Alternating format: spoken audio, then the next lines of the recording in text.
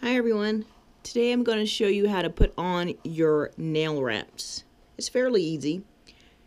First of all, you want to prepare your nail for the application by cleaning it with some alcohol to take off any oils or any debris. And then you want to push back your cuticles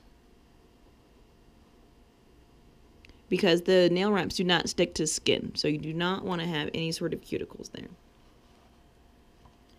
Then you want to take your wraps.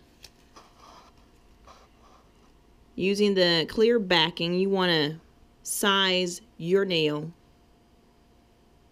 to the wrap. And one of the rules are, since it doesn't stick to skin, you do not want your wrap to be too wide. So going a little bit shorter is advisable. Cut the wrap in half.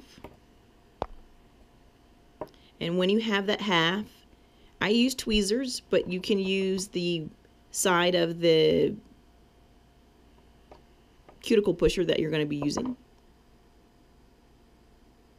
You want to take it off, the clear back, and then you want to size it to your wrap. I'm use the cold method, so I don't heat it first. It's easier for me to put it on cold, so I can move it around if I need to center it. And then after I've got it where I want it to be, I heat it up. Now you can use your hair dryer or our mini heater. And after it's heated up, you want to take it from the middle and press down. And I go from side to side to side to side, and then you want to yank on the ends to remove any sort of bubbles. I normally heat it again, press some more, pull it, and then any excess I cut off. And I tend to save any of the excess for my toenails or anything like that. After you've gotten the excess cut off, I normally trim my nails at that time.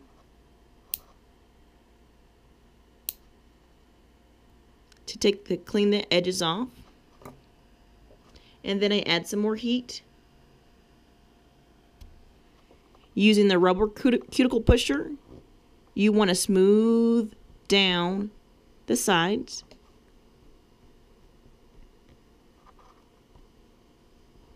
Really get in there to get that nice seal, because once it's heated up,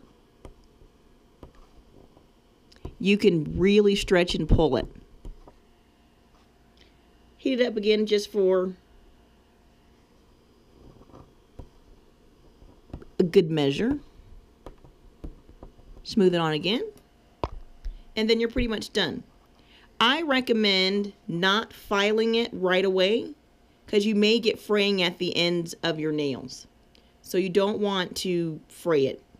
You want to have your nails cool down a bit, and then you can file it. So after it's cooled down, I would say maybe give it about I don't know, an hour or so. And then when you file, you want to file going in about a 90 to 45 degree angle. And then you don't want to over file it. You just want to file any of the excess off. I don't have any excess because I clipped it off. I tend to like the clipping better. But after that's pretty much it. And then you're done. If you have any questions, email me, call me. I'll be happy to help.